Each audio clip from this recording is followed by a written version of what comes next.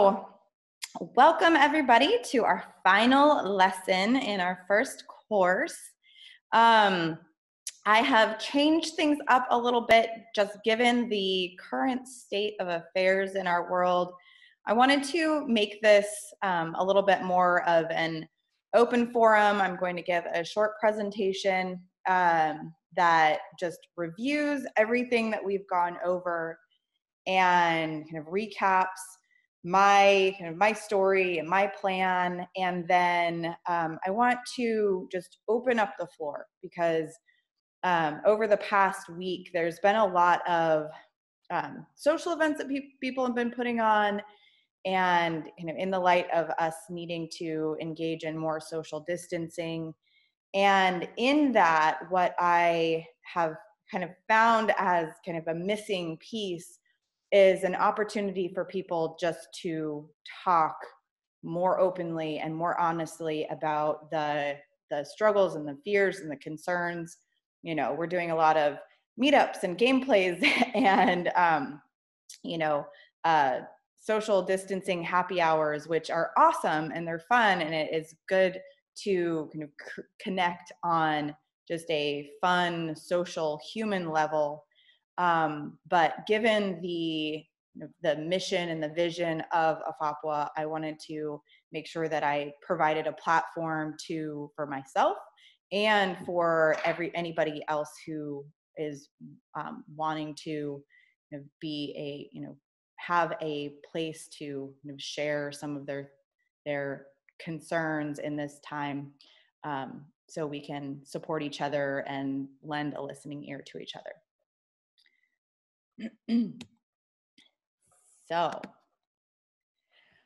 All right, so I just wanted to kind of go back to the very beginning and talk about again what our mission is here and what we're doing with AFAPWA and why I'm so honored to have the group of people that we do who are members of this community.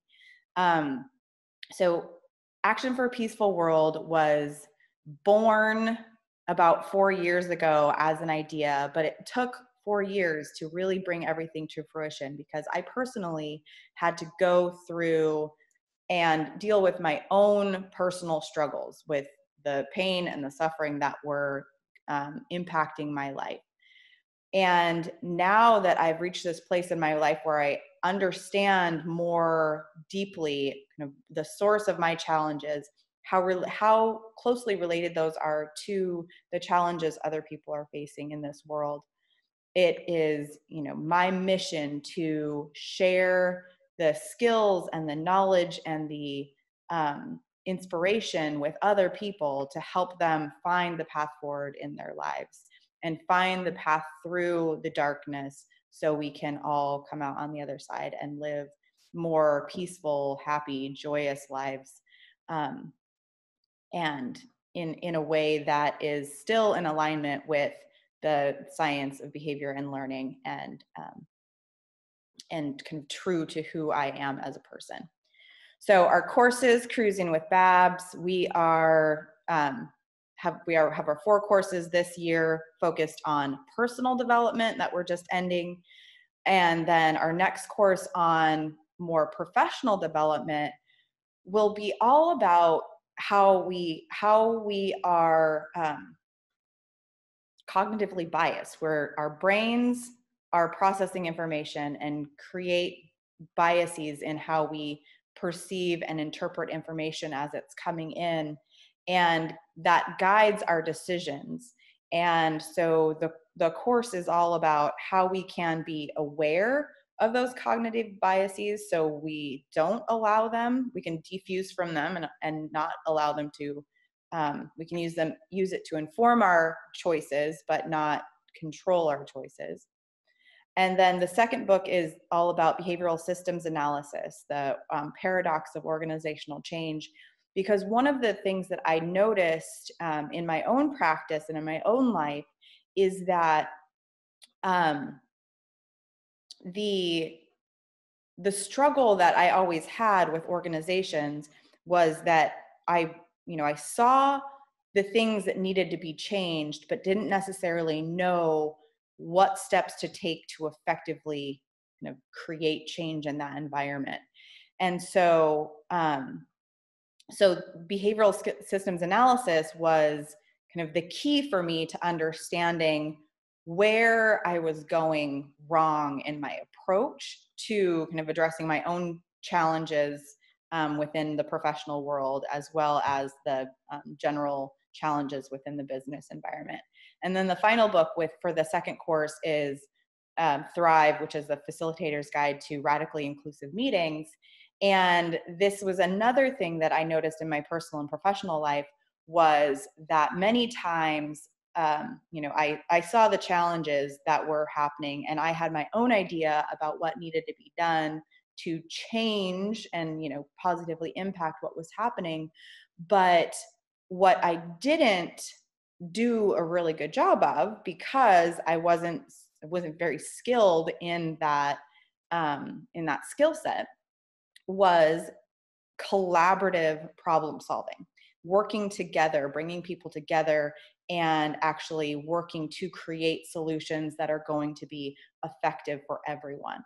And so these are skills that I think are going to be very valuable to everyone, because they are going to help us, see our own cognitive biases, understand the systems in which we are functioning and our role in them, and how we can more effectively produce change, and then how we can developing skills to more effectively collaborate. So when we do come together and commit to change processes that are in accordance with our values, we're going to be more likely to be successful if everybody's on the same page. We've effectively communicated, we've brought in everybody's opinions, and worked together to ensure that the plan is a good contextual fit for everyone involved, not just the person who had the idea originally, which is, again, this is where I feel like I've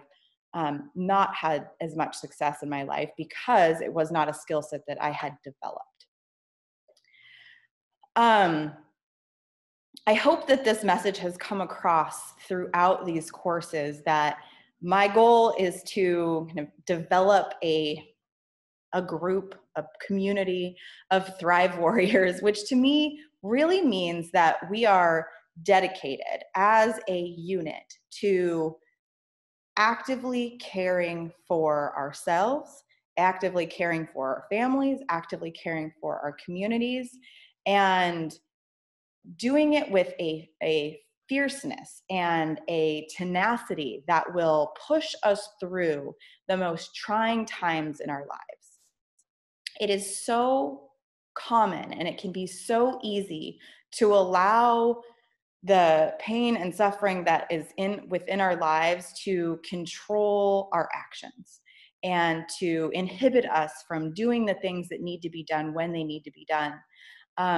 But when we have a strong set of core values, and we have a group of people who are around us who share those values and can be our cheerleaders, and can boost us up and give us the energy that we need to keep moving forward, that is when we have the most likelihood of getting to the good stuff, and really taking those steps forward in a way that is, strong and courageous and powerful and meaningful, and is more likely to create long-lasting change.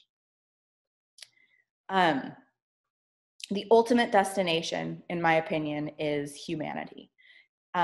We have, as a global society, throughout history, there has been progress, and there have been a lot of leaders in our world who have created a vision for what this world could look like, and the core things that, what it means to be human, and all the things that we can do, and all the goals, once this is achieved, that, that will be kind of the penultimate for living the good life. But the challenge that I see a lot of times is that there's this, there are these goals and there are these ideas and there are these grandiose visions, but there's not about the destination, but there's not a roadmap for how we're going to get there. There's no guidance. There's no, skill development set. It's like a wish and a prayer, and we've got this on paper, and here's where we're going. Here's where we want to go. We really don't know how we're going to get there. And so my thesis is that once people understand, a majority of people understand the foundational concepts of behavioral science and behavior change, and how we can use the information, observable and measurable data, to draw conclusions about what is happening and kind of why things are the way they are. We can use that information to guide our decisions and create action plans which are more likely to be effective in the long run. But we're not going to be able to do that without effective dissemination. And so our goal with Action for a Peaceful World and Cruising with Babs and creating our Thrive Warriors and all of the content that we are planning to share through our Destination Humanity platform, and then ultimately with the our long-term goal, which is to create our Alaskan oasis, which we envision as this center of excellence where we can we're putting all of these practices into action that can serve as a model for others to replicate. Our goal is to create this environment and ensure that people have the skills that they need to move forward in the most positive and productive way possible. Our weekly writing prompt this week was, I am a person who is bad at. And I really thought that this was a good writing prompt to end on, because it really flies in the face of how our language constructs can have a controlling factor over the actions that we take. And so when I thought about this one, I was really focused on that word bad, and how, growing up, we are commonly, either labeled, we label things as that dichotomy. Is it good or is it bad? If it's not good or excellent or skilled, then that means it's bad. And the context and the connotation behind that word is so interconnected and so fused with other things within our brains, that it creates a judgment. And when we become so fused with these judgments, they become so automatic, it is common that those thoughts will begin to control our actions and what we're doing and deciding. So what I wanted to kind of share from my perspective is that, I wouldn't now, previously in my life, I would say I was bad at this, that, or the other thing.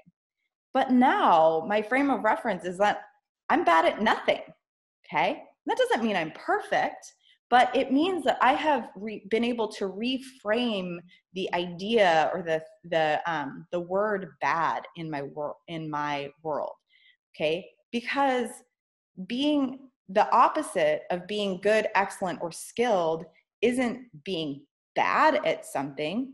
It simply means that you have not yet dedicated the resources necessary to develop those skills to such a point where you would then be regarded as good or skilled or excellent at something. That doesn't mean you're bad. There's nothing wrong with you. That just simply means that the resources have not been dedicated. And that applies to yourself and everybody else in this world. So if you find yourself having those thoughts, having the thought, this person is bad, this is bad, that is a cue, or hopefully that is starting to become a cue for you to, ooh, let's stop. Let me think about that. Let me come into the moment and get present and really think about what that means. And if I believe that X is bad, how is that impacting my day-to-day decisions or my day-to-day actions? Okay. So rather than kind of focusing on and being fused with the idea of X equals bad, can we diffuse those two thoughts? Can we reframe that from, X is not bad. X simply means that the resources have not been yet dedicated to improve upon the current state of being. And when we reframe things in that way, it changes the context in which our thoughts are happening, right? And it changes what we, kind of the empowerment level or the motivation, because now, rather than just being, okay, well, it's bad and, things that are bad can never get better. Now we can take action. We can do better. We can help other people take action, and we can take action ourselves to create in an environment in which we are continually improving upon what is. We're no longer just we're no longer having to live lives where we're just we have to deal with the bad and just deal with it. There are things that are not great. There are things that could be better. There are things that are negative and they impact our lives. But we can either just allow that to be there. It is what it is. I'm going to accept it. I'm going to keep, let that passenger on the bus, but we're going to keep moving forward. Or we can take action to improve that thing which is impacting us.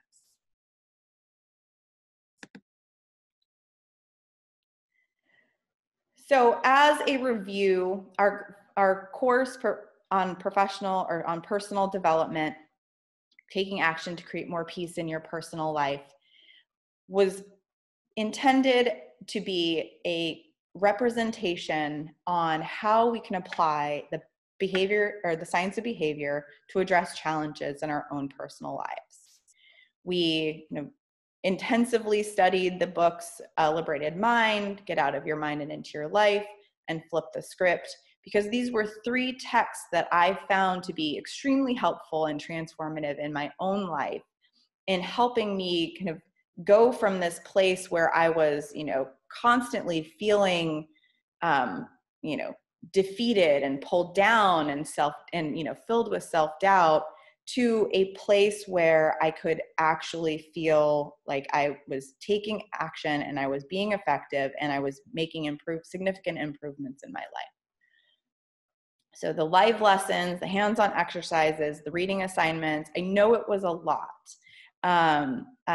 But I hope that through these lessons and through the exercises and through being able to see kind of my model of kind of how, what's going on in my world and how I've processed through some of these things, has provided you a guide and an example and the inspiration and the motivation and the empowerment and to begin to embrace those lessons, begin to practice those skills on a daily basis, to begin living life more in accordance with your values. That is not to say that it is always going to be easy.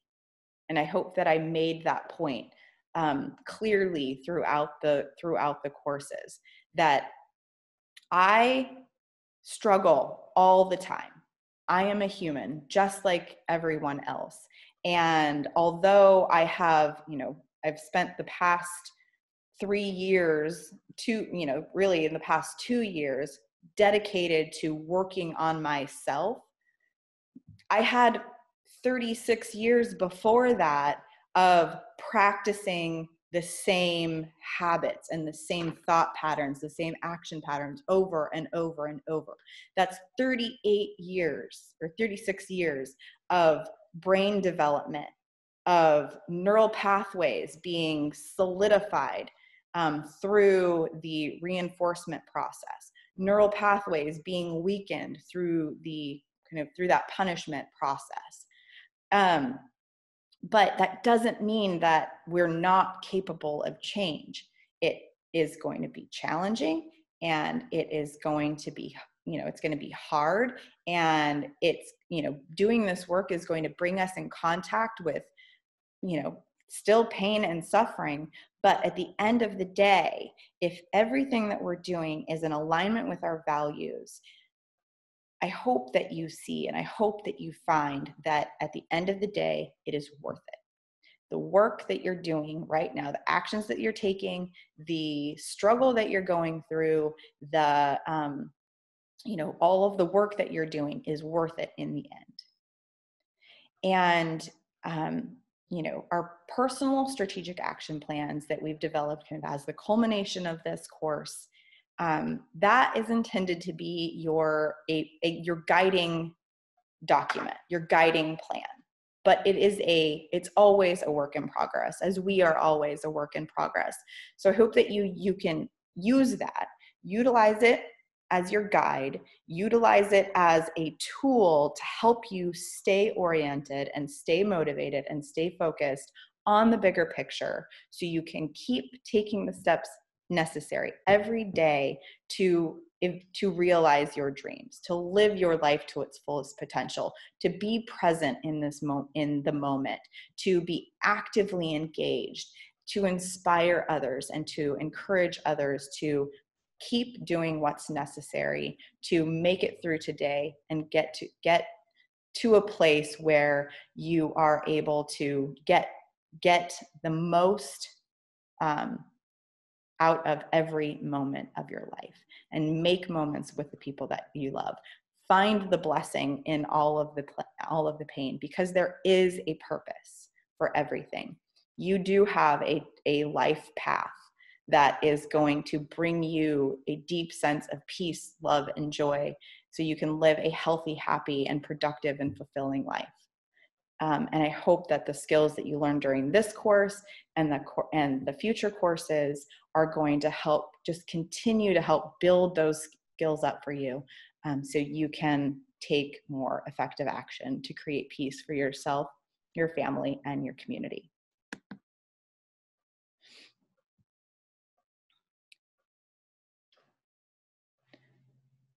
My story, although throughout my entire life, I felt alone, I felt sad, I felt scared, I felt like I was the only one who was going through the things that I was going through. I felt like I was the only one who was hurting and alone. And I felt very isolated, because I didn't realize that what I was going through wasn't anything different from what anybody else was going through. I was just human. But because of my environment, because of the things that I saw, because of the words that I heard, because all of those things got deeply embedded in my brain and became kind of my conceptualized sense of self, that was the state in which I was living. That I'm scared, sad, lonely little girl who is completely powerless to change what is, and I am destined to live a life of suffering. And while I might be able to, pull it together long enough to, work hard and get good grades and get a good job, the reality is inside, deep down, I'm just a broken person, and I have no other meaning besides, the work that I do. Outside of that, I am nothing. I am full of pain and suffering, and that just needs to be numbed away. And so I've shared that story with you guys. I've shared that the story of that loneliness and the numbing of the pain and the, using drugs and alcohol and sex and anger and all of these things throughout my life to control that pain and just make it go away and run away as fast as I can. So I work hard as I can to avoid having to deal with any of the painful things. And then when I'm in a situation where I might have to come in contact with those painful experiences, we numb them out with, with bad behavior, things that don't really serve us in the long run. And so, that life of childhood trauma that was, from the outside still looked okay, but in the inside was not the reality. Take the next step into a successful professional career, which on the outside, again, still looked really good. But on the inside, I was, anxious and angry and depressed, and still striving to avoid just the pain of living, but not knowing what to do, not having the skills necessary to be able to deal with that.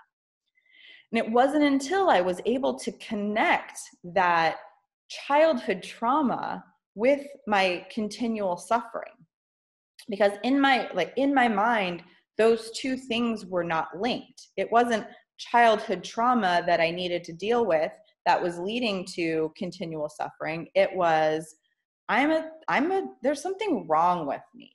There's something deeply, inherently wrong. I'm an angry, anxious, depressed, scared, sad, lonely person who cries all the time and can't get her shit together.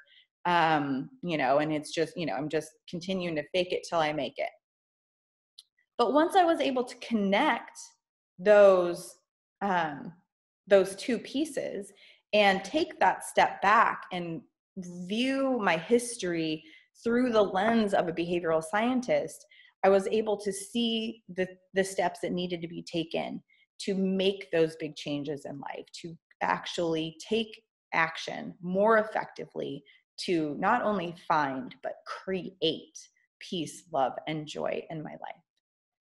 And again, it's not easy, but it is possible. Change is possible for everyone. The human experience is the human experience. Our brains are our brains, our bodies are our bodies. But we have the power to make the changes necessary to live more healthy, happy, and fulfilling lives. When I made that decision to move from clinical practice, to move from this successful career and take that big step back so I could really focus on myself and my own healing, I had a vision.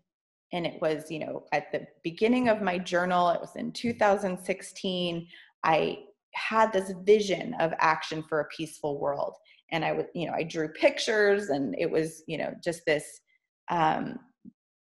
this thing that I knew was, it was going to be something big, and it was going to be something important, and it was going to have a positive impact on my family and my community.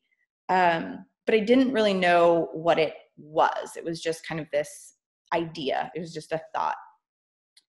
And I took that, and that gave me the motivation and the inspiration to just, I'm going to step away from this. I'm going to step away from clinical practice. I'm going to step away from this conceptualized sense of myself and take a chance and do something different and really engage in some self-study and self-reflection and change, take action to change my life.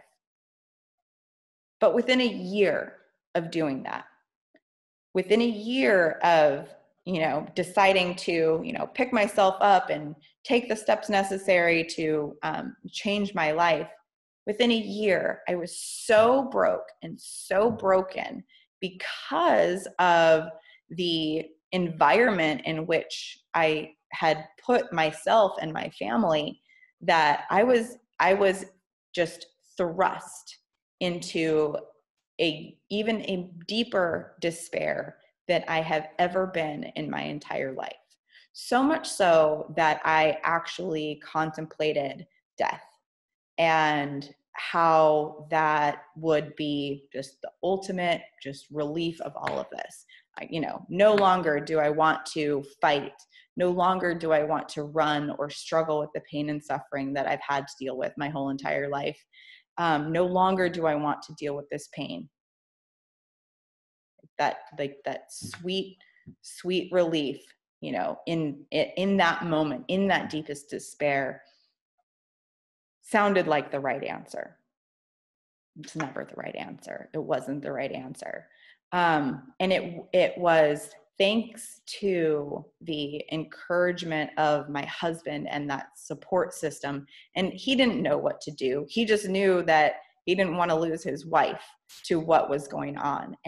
But he was the one who encouraged me to just break away and to take it a step even further back, pull in all of the things that I had out there and really start to focus on my own personal journey towards healing.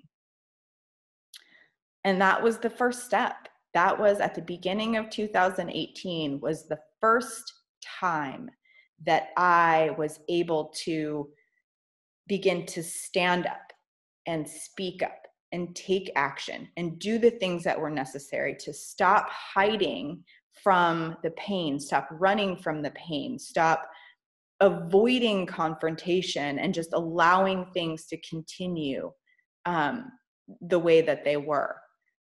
And it was hard. I had to literally write myself a script, and it's like, this is what I'm going to say to this person to make it clear that I am serious and I am not going to back down. And, I was shaking and my voice was shaking, my hands were shaking and my heart was racing and I was crying when I was saying these things, but I had my visual prompt.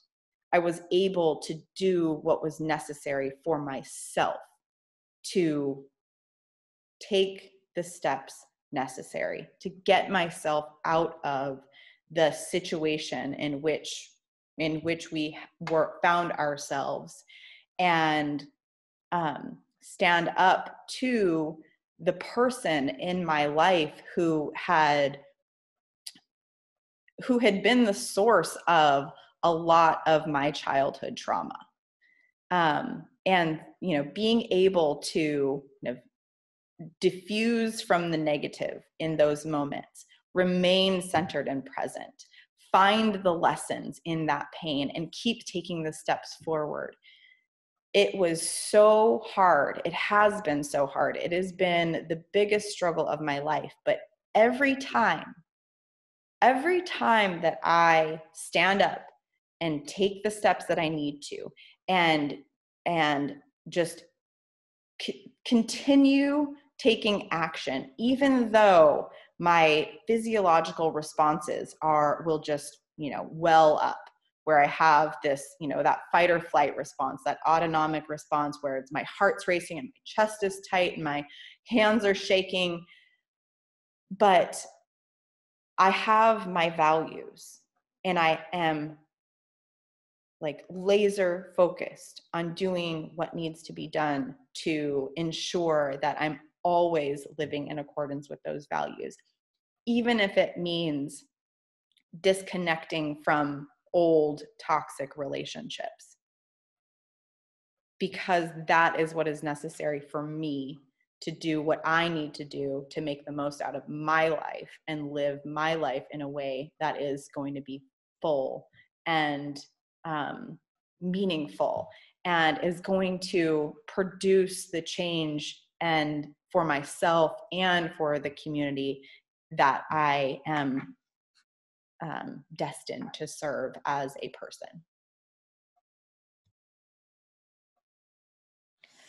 So what I would like to do now is just open the floor. And I know that things are really hard right now, and I'm a little emotional myself, and I didn't even really realize, because we're so isolated up here in Alaska, I haven't been thinking about how hard things are going to get for a lot of people. And sorry, I just found out yesterday that one of my friends' wife is in the hospital, who is tested positive for coronavirus and has a history of health issues. And like, it is hitting close to home, and it's going to hit close to home for a lot of people. And I would just like to open up the floor for people to just share what they're going through, share what is working well for them, share what, things that they need support with, and have time just to have an open and honest discussion and be here for each other. When we start to learn the skills of psychological flexibility, it allows us to weather the storms of life more easily. We can drop the anchor when we need. We can navigate things as smoothly as possible. Again, it's not easy, and I would never say that it is. But right now, we're all in a situation where we're experiencing together this global crisis, and it is the time for us to come together, talk openly and honestly, and not allow the fear to steer us during this time. The only way we're going to make it through is by taking it one day at a time, one step at a time, remaining in alignment with our values, and continuing to support each other and encourage each other, so we can come out on the other side of this stronger